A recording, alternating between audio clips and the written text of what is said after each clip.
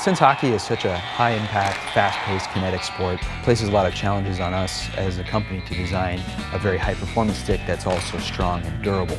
Based on the player feedback we were getting from the S19, it was clear that we had created a very well-performing stick that had a very quick release.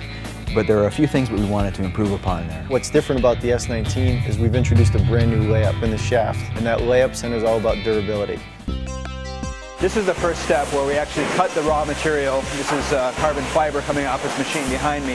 This will be cut into specific pieces that are assembled into a kit that will make up the entire stick. The advantage of composite materials is it gives us the ability to design this shaft one layer at a time. Each layer defines a certain aspect of the shaft, whether it's stiffness, strength, performance, or durability. In addition to the improved stiffness profile in the shaft, we've also incorporated the dual foam core technology in the blade. And we've introduced a higher density foam in the bottom section where you come in contact with the puck, and that provides a greater sensitivity for the puck, giving you a better feel. What we have here is a blade assembly line. The actual process is separated into different segments, and several workers will build up a blade from scratch. It's this high-density foam that gives the S19 its unparalleled feel and responsiveness. And here we have the final preform. This is fully wrapped and ready to go into the mold. You can see here, this is the nylon bladder that runs throughout the entire length of this blade. And when we inflate that with air, it consolidates all of the material inside and creates a very consistent, durable, and high-performing structure. So now that preform is ready to go into the mold. Mold is now loaded inside of this press. It's connected to the air hose, and heat is being applied to the resin system to allow it to cure and set up and attain its maximum strength and toughness. So now the curing cycle is finished on this part. From here it's going to go into a chiller press to cool down to room temperature before we extract it from the mold.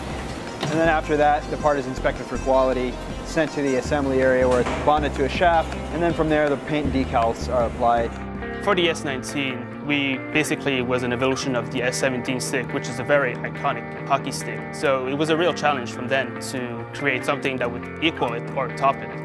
The design process starts about 1 or 2 years prior to the release date of the stick. The marketing team looked at the future trends, the possible colors, the player feedback, and then we'll start sketching. Then we try to go on an actual stick and use masking tape in order to get a real-life feeling of that stick.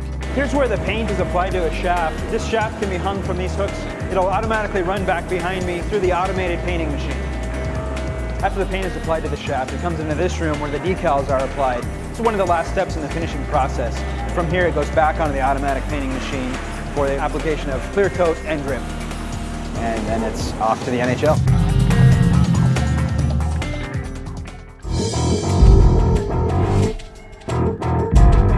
Now the whole idea behind TORX technology is torsional resistance, for not only a greater accuracy, but also to maximize the amount of velocity that you've generated with your hands. Obviously, elliptical technology gives it a pretty good snap. You know, a lot of pop really comes off the blade hot.